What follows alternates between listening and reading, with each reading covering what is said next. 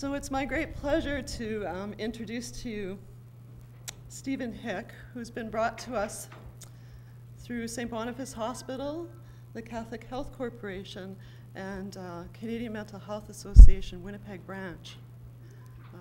Thank you to everybody for agreeing to host this. My name is Dawn McDonald, and I am the new coordinator of the Mindfulness-Based Stress Reduction Program with the St. Boniface Hospital and the Catholic Health Corporation, and I'm truly honored to be here. As a matter of fact, I have to pinch myself sometimes to say, wow, this job actually, thank you.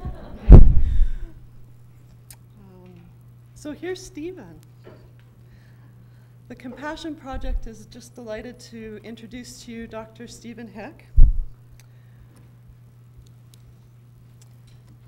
So I'm going to read this, but it seems silly because Stephen is not only a gifted academic and a wonderful person, he's also a very dear friend and a very special teacher to me. So he's on the faculty at the School of Social Work at Carleton University, where he teaches a graduate course on mindfulness and social work. He has completed 2-level trainings at the Center for Mindfulness at the University of Massachusetts with John Kabat-Zinn and Saki Santarelli, Florence Melio-Meyer and Melissa Blacker. And he's completed numerous deliveries of mindfulness-based stress reduction, MBSR training courses, MBSR retreats, and silent retreats. And actually, there's a number of people who are just coming off a silent retreat this morning that Stephen led for us. Half the people here, actually. Yeah, all the quiet people, that's right. Or all the rowdies in the crowd. He's also completed some insight dialogue training with Gregory Kramer and is ongoing training with Matthew Flickstein of the Forest Way. He has 2 books in the area, including Mindfulness and Social Work and Mindfulness and the Therapeutic Relationship. He is also, this is very special, he's also modified a version of MBSR, which he calls Radical Mindfulness Training, which I think is a really special program. So without shaking anymore or interrupting too much, I'm going to just turn this over to Stephen.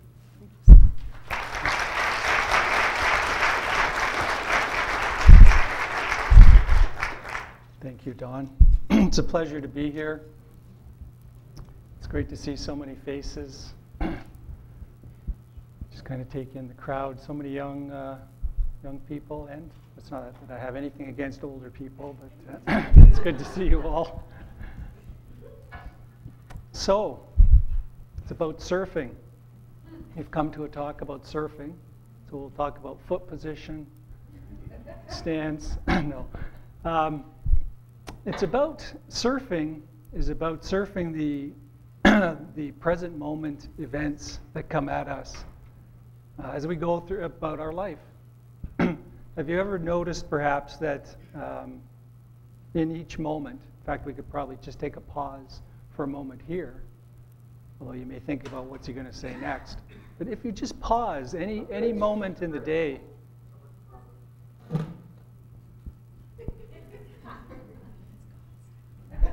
you may notice that your mind is often in the past. Has anybody noticed that?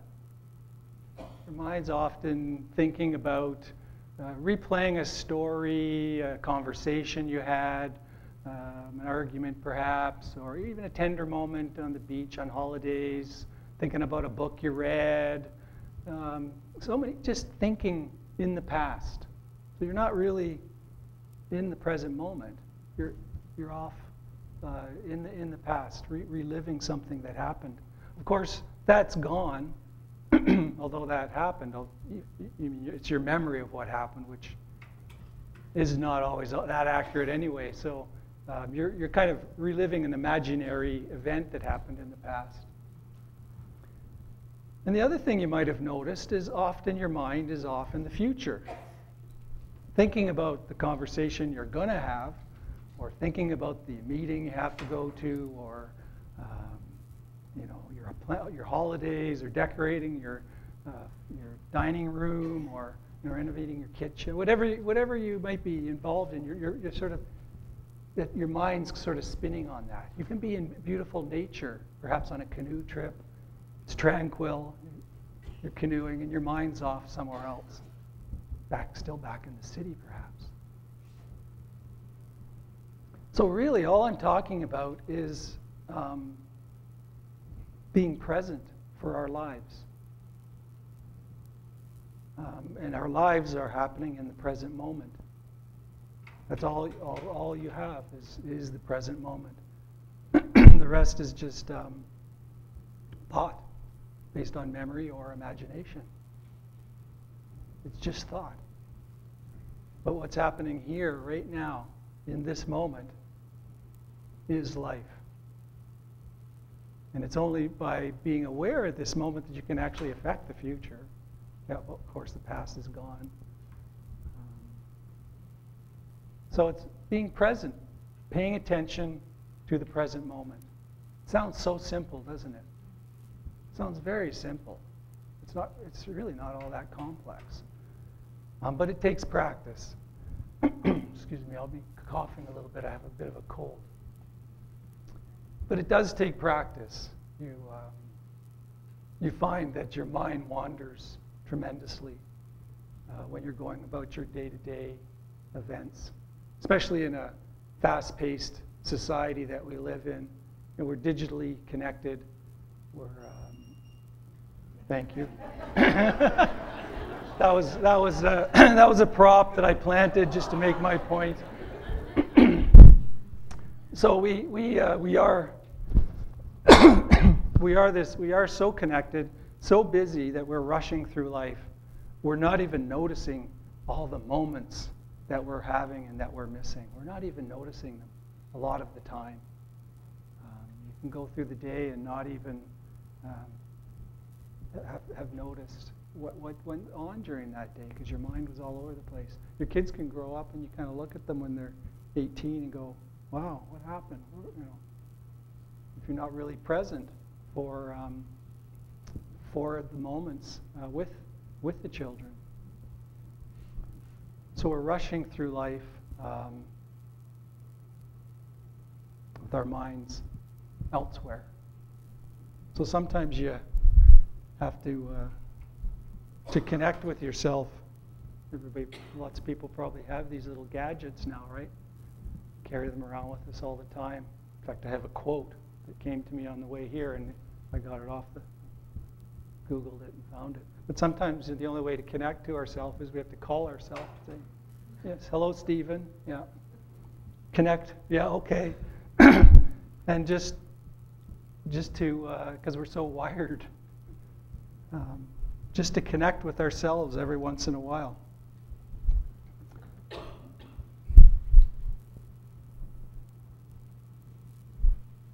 So this is part of the Compassion Project, so I'd like to talk a bit about how this relates to compassion. Might be a question that you have. How does mindfulness relate to compassion?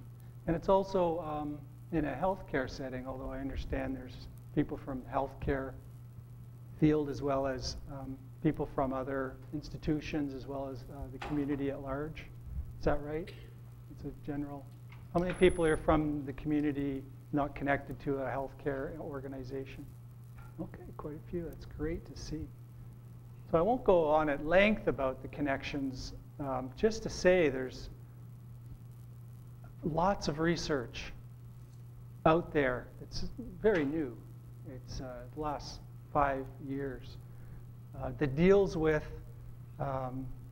paying attention to the present moment and the effects that that can have on healthcare organizations, so at an organizational level, any organization. And I can attest to this from personal experience in Ottawa, where we've implemented it with community health centers. A model of healthcare that more primary and preventative healthcare as opposed to disease care, which I sometimes see that we're involved in some of the hospitals. And it also has a real impact at the level of self-care, just looking after ourselves, paying attention in the present moment. How does that translate into caring for ourselves. Now, I brought a whole slew of slides here, but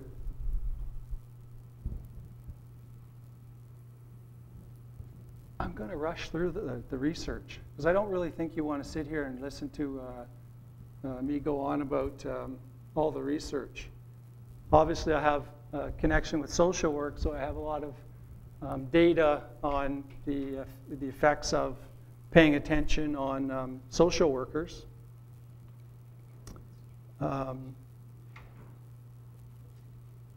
Social workers experience a lot of stress, work-related stress, and what's called compassion fatigue, vicarious trauma, secondary trauma, and so on.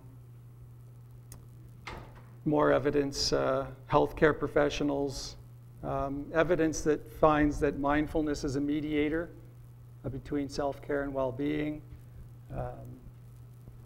781 hospital professionals, role conflict was reduced with mindfulness training. So there's ample research that tells us that it has an effect on job satisfaction, lower levels of stress, and so on. I mean, as you could see, we could go on for a whole hour just talking about all this research. And this is not all of it. An interesting Ph.D. dissertation by Kane on self-compassion. It's very much connected to self-compassion. So, I'm just going to put all those up there. I don't like being tied to this desk. So you notice I didn't even start with the word mindfulness, because it's kind of a term that's out there, and it's all very popular right now. And I could give you the whole talk without even using the word mindfulness, as I was just starting just by talking about paying attention to the present moment, because that's all mindfulness is. Now, as you may notice, because when you're in the shower in the morning, you're often not in the shower. When you're brushing your teeth, you're often not brushing your teeth. You'll notice that the mind does wander. Does anybody else experience that, or is it just me? So the mind does wander. I mean, that's what we're actually wired to do that. The neuroscientists are actually finding that our brain is constructed in a way that it's always in the past or the future for reasons. It's gauging past dangers, looking at future dangers, and half the parts of the brain are wired to approach, and the other half is wired to be adverse, to pull back from that danger. And so we're wired that way. So it doesn't just, that's why it doesn't come naturally. So there's nothing wrong with you if your mind wanders. But in a way, we kind of have a prehistoric brain in a digital age. We kind of haven't really, I think when you read the scientific literature, neuroscientific literature, we kind of haven't evolved to the extent that we need to live in this era that we find ourselves in. But you can train your brain. That's the other thing the science tells us, is you can actually change, you can rewire your brain in many ways. But you can also train it to pay attention more so than somebody who's not doing some training with their mind. I had just a personal anecdote. I had some brain damage from multiple concussions. So I got some severe effects of brain damage in terms of not being able to do certain cognitive functions. I had lost my balance and so forth. And it was really mindfulness that what the doctors are telling me, I must have kind of rewired stuff, kind of sent the neurons firing around damaged areas, and got back cognitive abilities that they really didn't think I would get back. So of course I started reading books about, change your brain and ways that you can. And of course mindfulness is is one of those ways. I thought, paying attention to the present moment is going to rewire my brain? Like, that seems awfully strange. But the more I practiced, the more I saw that it was true. So, perhaps I should consider giving you a taste of what mindfulness is. That's why I skipped through. I find with these talks, I could give you a lot of data, a bit of a sales pitch, and you might remember bits and pieces of it, but mostly it gets replaced with new information, the next day. So I thought perhaps I'd give you a sense of how easy mindfulness is, paying attention in the present moment, and maybe give you a taste of what that's like. And it's such a kind of taste that you could actually use yourself throughout the day without doing anything else. So you don't have to sit in the Himalayas for 3 years first, or meditate and to actually start benefiting from paying attention. You can just start to pay attention, and often when we need to pay attention the most is often when we don't. In the shower, but you can not pay attention in the shower, and you might, although you could slip, but often it's not as damaging as in other scenarios. And one of them is when you're in a stressful situation, whatever that may be. Often it's social stressors. Right? We don't tend to get chased down by tigers and eaten, which was, perhaps the stressor in the. But the same things happen in the brain, regardless of whether it's a polar bear that's chasing you down to eat you, which is maybe a little more realistic in Canada. Almost had that experience, actually. There's not much difference in what happens in the brain, whether it's a polar bear chasing you down to eat you, or if it's a severe social stressor. Your HPA axis kicks in, hippocampus, pituitary, adrenal glands all kick in. The whole system starts doing stuff, and it's not you doing it, right? You can't kind of go, "Oh, I need the HPA axis. Please go." And you can't stop it either. But you can be mindful in that moment when it's happening. So you can do something where you just tune in. You just kind of drop in on yourself in that moment. You can do it any time, but during a stressor, that could be your kind of mindfulness bell. I can feel it. For me, it's butterflies in the stomach. Stress is arising. So it's a mindfulness bell. I can tune into the present moment. So you can literally just kind of tune into, okay, what's my entire experience right now? What am I feeling in the body, mind, heart? What's my experience within, and what's coming at me? So you just tune into the entire experience in that moment. You can do that right now. Just kind of drop in on yourself for a moment.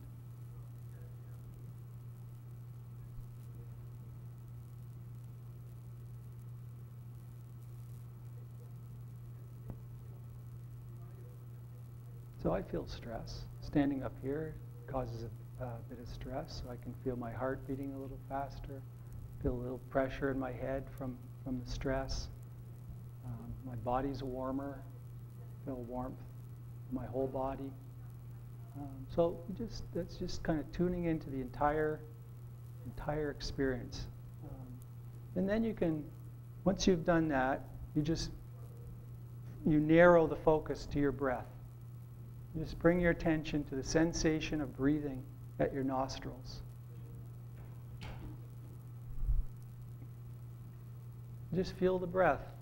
If you find it difficult to tune into the breath in your nostrils, as the air passes your nostrils, you can tune into the sensation of the abdomen expanding on the in-breath and contracting on the out-breath.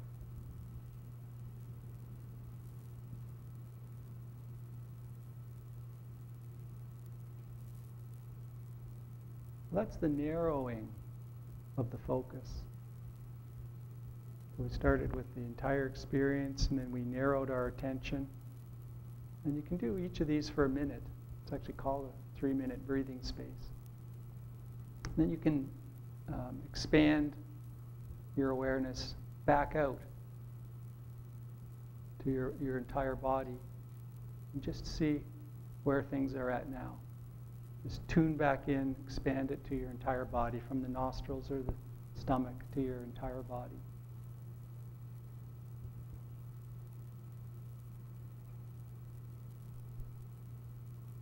And I can feel just a sense of dropping just from that little exercise in the room. It's so in a social interaction, if you do you engage in a practice like that, it just kind of grounds you to that moment. That's all it's really doing. It's not it's got 3 steps and it's got a name and all that, but really all you're doing is bringing yourself to the present moment and using your breath as an anchor. The breath's a good anchor for bringing, because it's always there. It's not going to go anywhere. You don't have to do anything special. You don't have to control it in any way. Just kind of, there's that body sensation. I can tune in. It's life. The organic being sharing with the rest of the world. So yeah, you can drop in on that breath anytime as a ground. So I'll drop in on myself, tune into my breath and my body, just kind of randomly through the day. Standing up here talking to you every once in a while, I kind of tune in just to see where I'm at and where I how I feel, and just to ground myself in this moment. Not thinking about, oh geez, when this is over I'll be able to sit down and relax. And, just enjoying each moment of my life, because it's the only moments we have. It is our life. Each moment by moment, it is our life. Often we go through the day wanting to get to the next thing. We're at work, we can't wait to get home. We get at home, got to make dinner, can't wait till dinner's done. And we're eating dinner, can't wait to eat dinner so I can go walk the dog. I got to do those dishes, got to rush through that so I can, then walking the dog, I can't wait till this, so I can go talk to my neighbor or watch American Idol or whatever it is that and I can't wait to go to bed. Then you're in bed, it just goes on, and maybe that's not something you want to rush through, but and then it just starts all up in the morning again. So can we just be present in that each moment of our experience? There's a kind of a 4-step process that you can think about. Do one thing at a time. So multitasking. I know it's big with young folks because I teach and they like to Facebook, text, write papers, and listen to lectures all at the same time. They do. And I've had conversations with students that say, I noticed you're on Facebook most of. Oh yeah, we're multitaskers. We can't really concentrate unless we've got lots of sensory input. That's a dangerous. So you should come to my mindfulness class. That's that's a dangerous way to be. I don't think it's an old person talking about a different. I think it's just a dangerous way to be, that we're kind of pulled in all these, not doing any one thing. A moment isn't a moment. It's all scattered. We're fragmented across all these different activities, so that we're not actually within any one of them. So my advice is, step 1 is do one thing at a time. And while you're doing it, here's step 2, while you're doing it, if your mind wanders, just notice that it wandered and bring it back to what you're doing. Well, that's actually step 3. Notice that, bring it back to what you're doing. That's step 2. Step 3 is do this about 3 billion times, because that's going to happen a lot. And step 4 is notice what pulls your mind away. Notice what pulls your mind away. Notice what those distractions are. There's a lot that can be learned from seeing deeply where our mind's going. It's mindfulness, that's why we're really looking. We're mindful of what's pulling our mind away. So it's not just, it's paying attention, but it's also being aware of, okay, what's pulling my mind in that direction? And looking at it with curiosity and interest to see what it is. To see what it is. You might find you're a little surprised when you really look at what's pulling our minds away. One thing I found is I'm actually the center of the universe. You didn't all know that, did you? Right now I actually am, this year. But you all probably have the same thought, right? We all think we're the center of the universe. Again, we're wired to think that way. It's natural, so I'm not trying to, it's not meant to be insulting. We all think that way. So we look, so what's arising? A lot of that has to do with me, myself, and I. It's a great grand Broadway production starring me, about me, written by me. And so we just kind of tune into that. Oh, that's interesting. So I'm going to do this, I'm doing this thing that is compassionate for another person, but actually what's arising in my mind is, oh, I hope she really likes me for doing this. That's more about me than her. And I'm not trying to say, oh, bad person I am. It's just noticing, this is me at the center of the universe again. That's okay, just noticing it without judging. I mean, the big part of this practice is not to judge ourselves, but to just notice and see deeply. We're all doing it. You know what? We all do it, but we don't tell each other. Right? It's like a secret that we're all self-centered, but we don't want to tell anybody else. Because if they find out we're so self-centered, they may not like us that much. So it's like it's a big secret that we all keep from one another. And what mindfulness does, especially when you do a retreat or something, and you get together in a group and you practice together, people start sharing, everybody kind of goes, oh wow, I'm not the only one that has that. This is amazing. It's an amazing insight to see how similar we are in that way as human beings. It's amazing, and it's awakening. It's a wake-up call.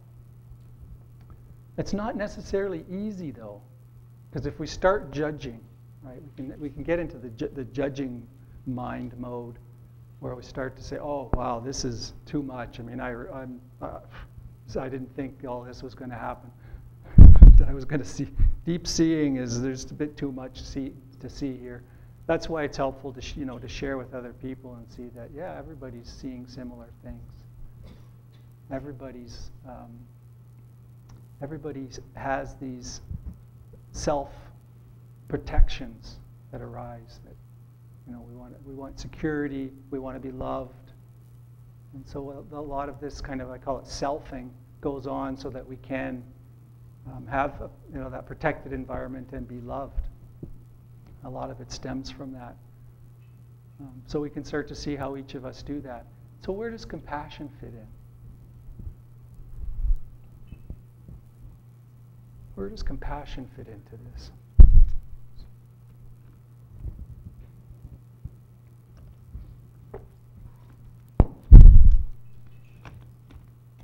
Compassion's a natural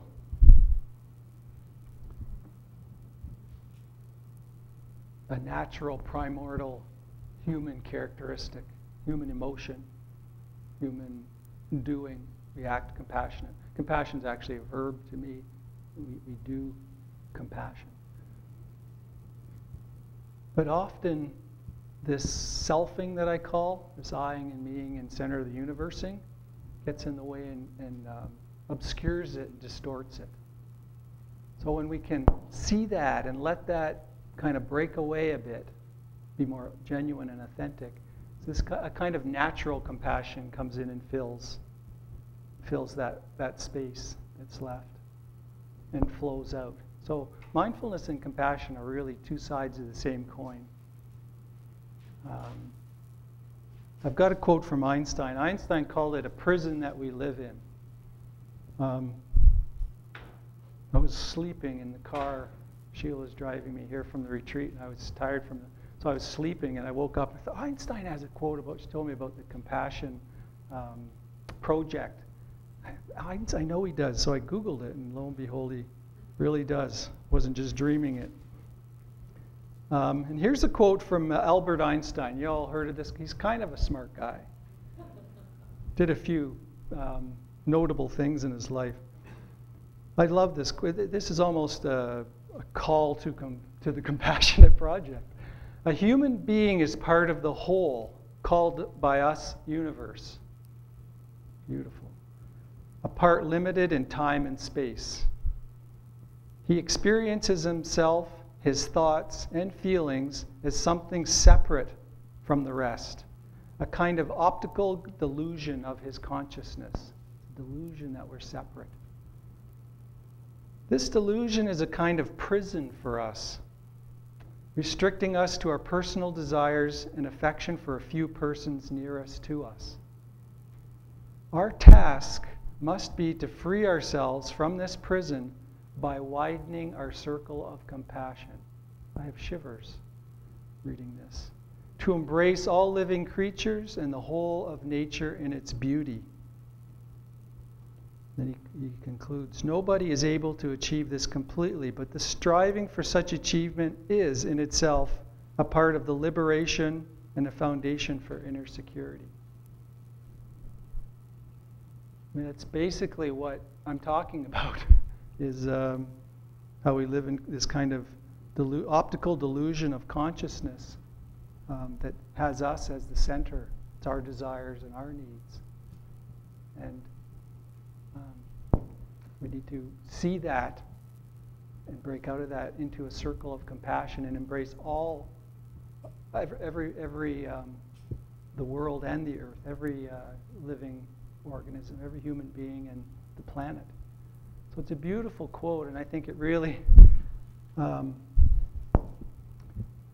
think Einstein really displayed this kind of notion. I mean, he knew physics, so he knew a bit about the universe at the level of mathematics and physics, which I will never understand, but he combined that with some insights from being a human being and living in the world, which he did often actually in his work. So the notion of freeing ourselves from the delusion, which we can see by paying attention moment by moment. So that's the practice.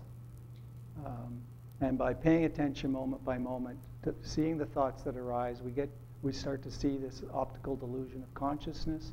We start to see how thoughts are in the past and the future, how there's a lot of meing and mying in that, which is natural, and we all do it. You start to see it happens to everybody, so there's no use judging about it. The fact that you're starting to see it is wonderful.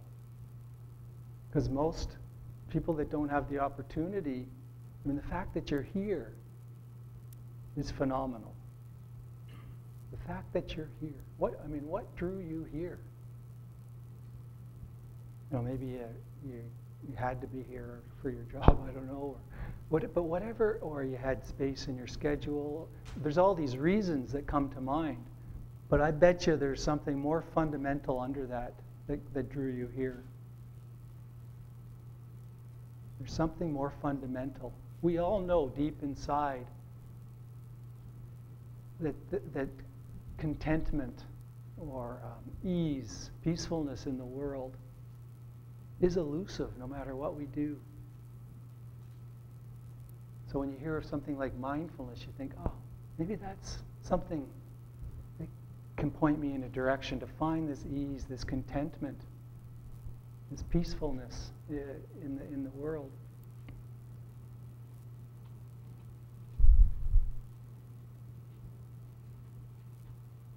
So it's beautiful that you're here, and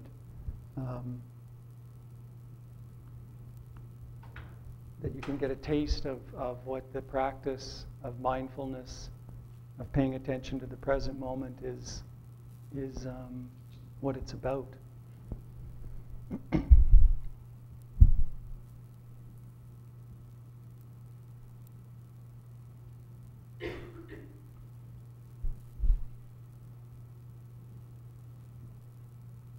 We don't tend to find contentment in the things that we think might bring us contentment or ease in the world. I often thought that piling up a lot of degrees would help. People would see me, you know, in a particular way. Thought that piling up a lot of possessions would probably make me happy. That's what the advertisements told me. It's kind of what society told me. I was actually being a good citizen. The more stuff I bought, the bigger the pile of garbage I had, and I bought a lot of stuff. Not so much today, but back many years ago, it was almost a status symbol to have a big TV box and you had all this stuff that you were buying. But that filling all those desires didn't seem to do it either. So just mindfulness is just another way to see perhaps where contentment lies. Now, mindfulness is used as practice for self-care. It's also used as an intervention for people with depression. I believe I have a chart here. I'm going to skip through a bunch of slides here. Breathe, you are alive. Well, this is interesting. So a guy named Richie Davidson at University of Wisconsin did a study where he attached functional MRI to people's brains and put them through a meditation, 8-week meditation course to see if there's difference in their in the brain that happened. So that little is the left prefrontal cortex. Any neuroscientists here? Am I getting it right? I think it's the left prefrontal. I see a few people nodding that look like neuroscientists. So they look really smart. So the left prefrontal cortex actually lights up. It's seen on a functional MRI. So that's from an 8-week introduction to mindfulness. So I don't know what happens if you go for 10 or 12, or the whole thing might be a big Christmas tree bulb. These are just a few of the, and I don't want to go into them all, but mindfulness is being used as an intervention in many healthcare settings in many ways for many DSM diagnoses. I've used it with all kinds of different groups of people. and I always sort of do the research, and there's positive outcomes every time I use it with folks. And the research, much more rigorous research than what I'm doing, bears that out. John Kabat-Zinn was the one who started MBSR, mindfulness-based stress reduction, which is likely what, if you were going to introduce yourself to mindfulness, would be a very good way to ease yourself into the process of practicing mindfulness. John started doing this in 1979. They've put tens of thousands of people through MBSR at UMass, and it's spread all over the world. It's probably the fastest growing phenomenon right now in healthcare and psychology and social work. This is a MBCT, just mindfulness-based cognitive therapy. I'll go quickly. Is Zindel Siegel out of University of Toronto adopted MBSR and brought out this program. And it just goes to show you the effectiveness of it out further. You can see it's 66% versus 34% as you go out to 60 weeks. And the reason is cognitive therapy tends to work very well short term because you teach people how to replace negative thoughts with positive thoughts. But what happens is they lose that skill over time. Their ability to do that decreases tremendously over time, and they have depression relapse. But with mindfulness practice, you rewire the brain, but you also give them a lifelong skill that they can always come back to, paying attention in the present moment. So that's just a few of the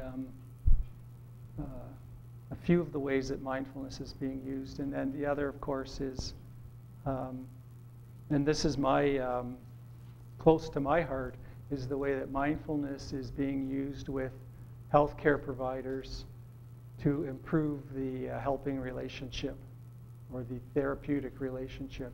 And this is key to all people in any helping, whether you're a physician, a nurse, a social worker, whatever it might be, because a lot of the outcome comes from the relationship you have with that person, especially in the helping professions that deal with the psyche. In fact, we found in social work and psychology that a higher percentage has to do with the relationship than the intervention that you use, which is kind of phenomenal because we teach 90% intervention at the universities. So that's the other place that, so the ways that mindfulness can apply in a place like this is for self-care and to improve your care of others. It opens up channels of compassion, opens up channels of presence, because you're present. You can be present. If you're in the present moment with the person, you're listening to their words deeply. So you're not thinking what you're going to say next. You're not thinking about, the next patient. You're with the present moment. So paying attention in the present moment really does have an impact on that relationship as it's happening. I just thought I'd throw all that stuff in quickly at the end, just because some people might be interested in the other applications. I would like to leave time to open it up to questions. We still have 15 minutes, so we have lots of time for questions. I really like the question and answer part to kind of get at what interests you. I believe is there a microphone that people should use? Yes? There's one right over here. Go for it. Yeah.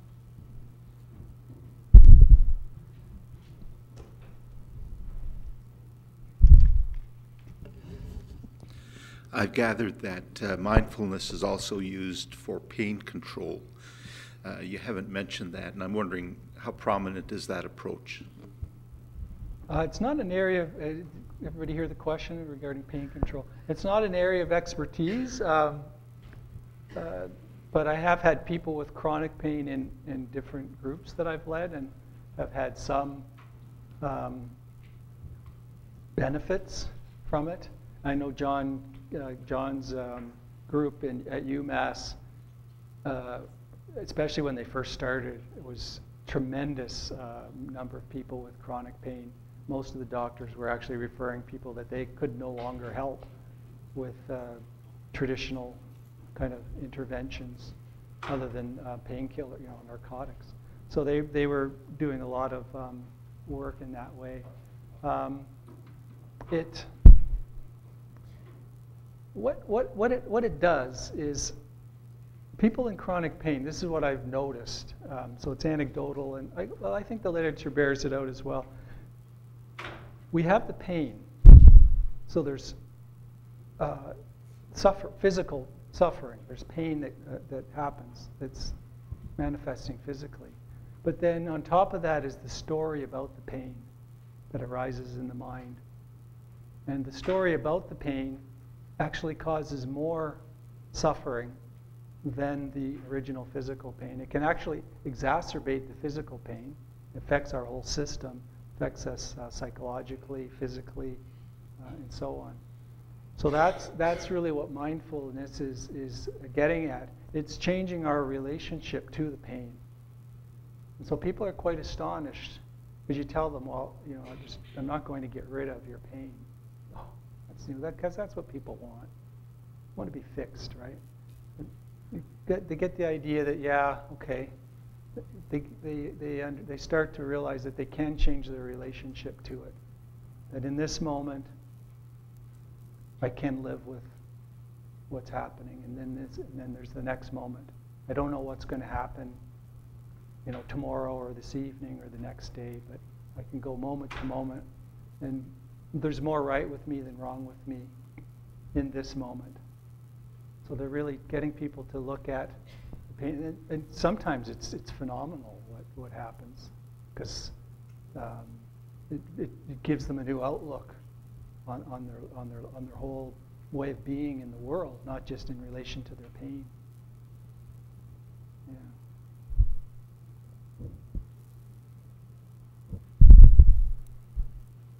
Yeah, just go to the mic if you have a... Thanks. This technique has, at least the term mindfulness has a relationship to Eastern religion, given, Buddhism, Thich Nhat Hanh writes a lot about it. And I'm wondering if this technique so taught to social workers and medical professionals, et cetera, and that fellow that you just cited on there, how did they get the ideas from there, and how different is this practice from its inception in the East? Okay, great.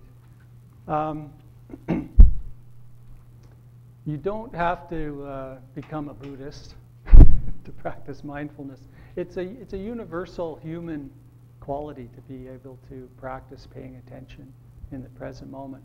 It has its roots. The word mindfulness itself has its roots in a 2,500-year-old tradition of meditation. But in no way do you have to practice or submit yourself to any religious authority to practice mindfulness. It's a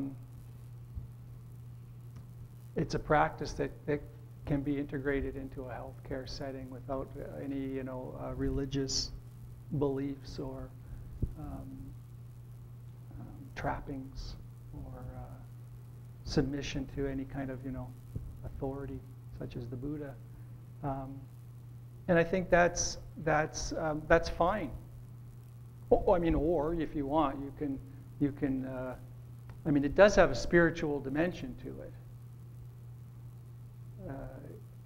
Given that this is connected to a spiritual tradition of Catholicism, I can see how it can fit in with the mandate of this institution. Doesn't mean that you have to, you can't be Catholic or you can't be Muslim, or in fact, it will get you in touch with those spiritual roots, perhaps. I've seen that happen too. People go, oh, I just saw something in my spiritual tradition. It just connected me in that way, because you connect with life, because you're seeing your life moment to moment. And what are the spiritual traditions about, really? They're really about life. Connecting with one another and connecting with the flow of life. So there is that connect. But I've offered it,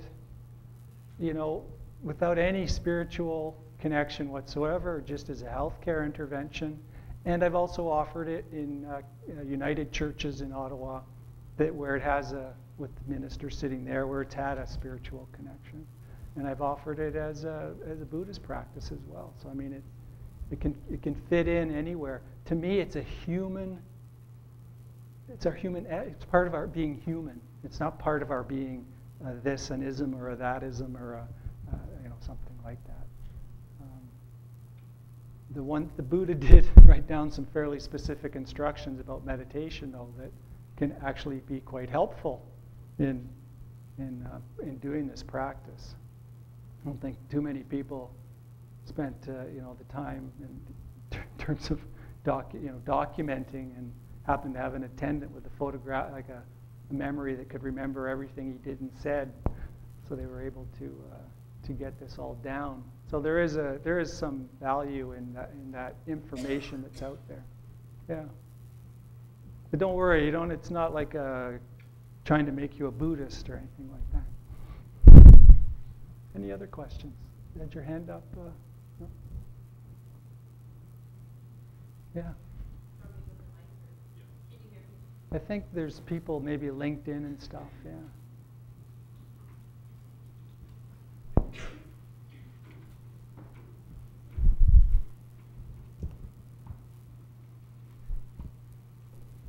I thought it was a race.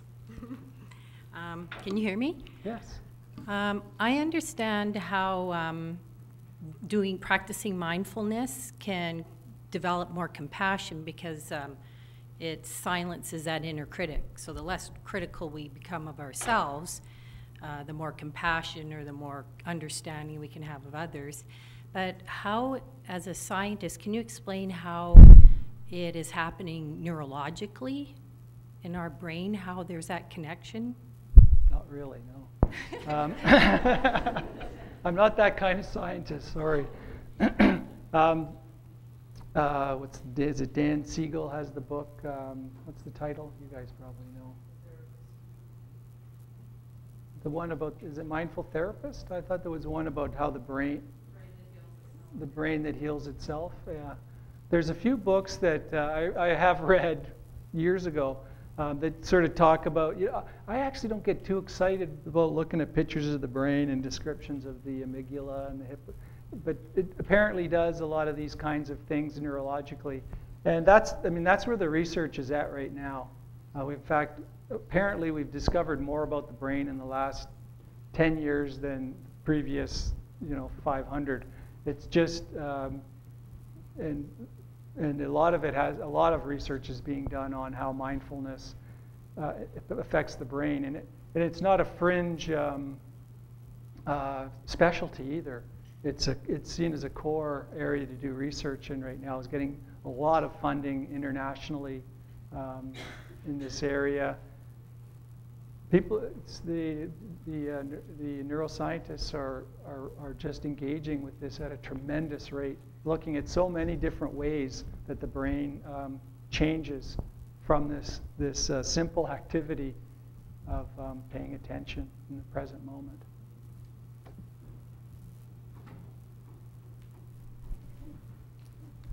So Stephen, I just want to invite any of the LinkedIn sites. Are there any questions from the LinkedIn sites?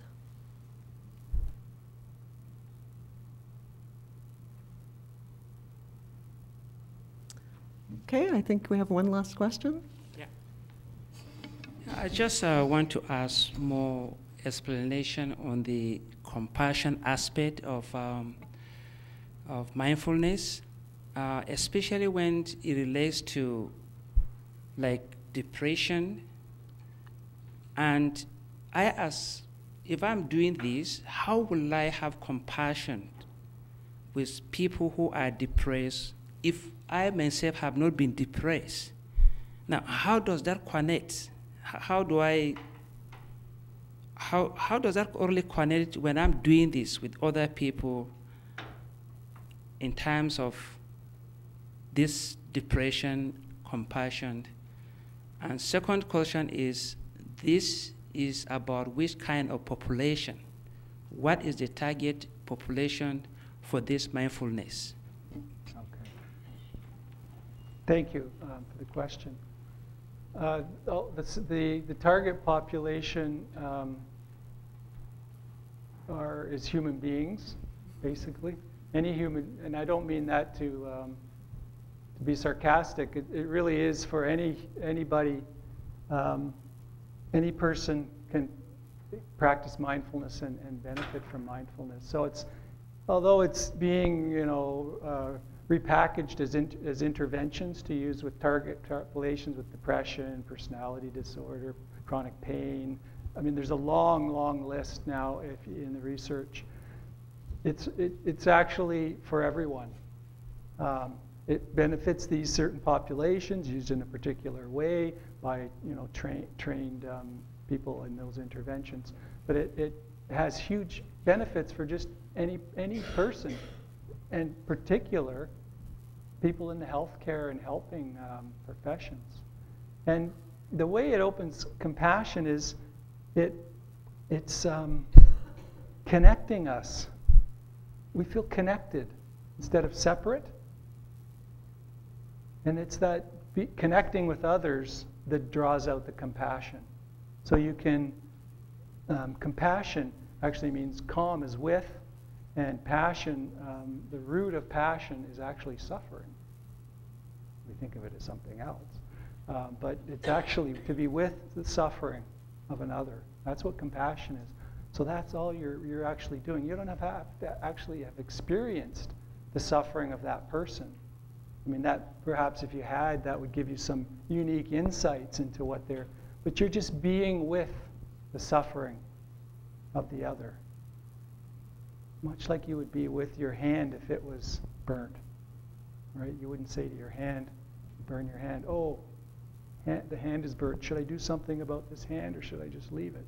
You'd be with the suffering of that hand. And so, because you're just as connected. So it's a sense of being connected with the other people, because you've kind of gotten the center of the universe kind of mentality has perhaps faded a little with the practice. And I know that's maybe hard to get your head around. All I'm talking about is paying attention to the present moment. But really the only way, you can't really get this by listening to me talk or by reading it in books. The way to do it is to just practice it. Practice paying attention in the present moment. The reason we sit and meditate is because it's a controlled environment. So it's a little easier to do that when you're just sitting or in a chair or standing somewhere. It's a controlled, so there's less sensory input. But really, you can do it any time during the day. It's mindfulness is life practice. It's not about being on the cushion. It's just practice for being out in the world. So I'm mindful that our time has come to an end, and on behalf of everyone here, Stephen, thank you so much for traveling.